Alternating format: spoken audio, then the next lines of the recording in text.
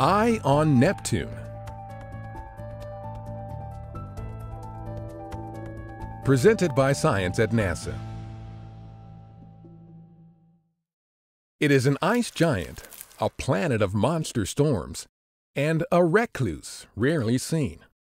However, on the night of September 9th, the planet Neptune will be at opposition, the yearly event where Earth passes directly between Neptune and our Sun. Skywatchers and astronomers will take the opportunity to observe this planet that is invisible to the naked eye, but that scientists would love to see more clearly. When it is near opposition, Neptune reaches its highest point in the sky around midnight. This makes evenings in September the best time to grab your telescope or high-powered binoculars and use a sky chart or skywatching software to view this planet that is 30 times farther from the Sun than Earth. When you find this elusive planet that appears as a mere dot in most amateur telescopes, remember that you're actually viewing a planet with a thick atmosphere that is composed of massive amounts of hydrogen and helium with traces of other gases.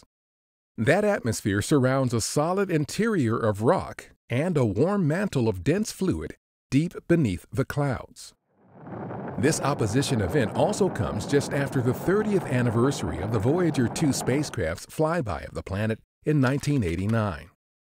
Voyager 2 provided our closest glimpse of Neptune, passing about 3,000 miles or about 5,000 kilometers above its north pole.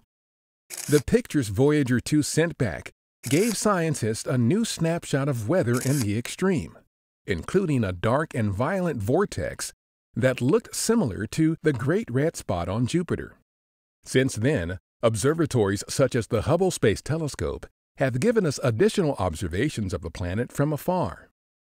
NASA scientists have learned, for instance, that unlike Jupiter, the Neptune vortex disappears for a time, and then similar storms appear later. Scientists have determined that Neptune has seasons such as those on Earth, but that these are much longer, spanning decades instead of months. By studying these seasons on a continual basis, scientists look to gain a better understanding of the similarities and differences of atmospheres on other planets, including right here on Earth. So consider taking a look at the ice giant planet Neptune in September, and you'll see why it captures the imagination of so many scientists and astronomers. Grab your telescope, step outside, and enjoy the view. For more details on Neptune and the other planets in our solar system, visit science.nasa.gov.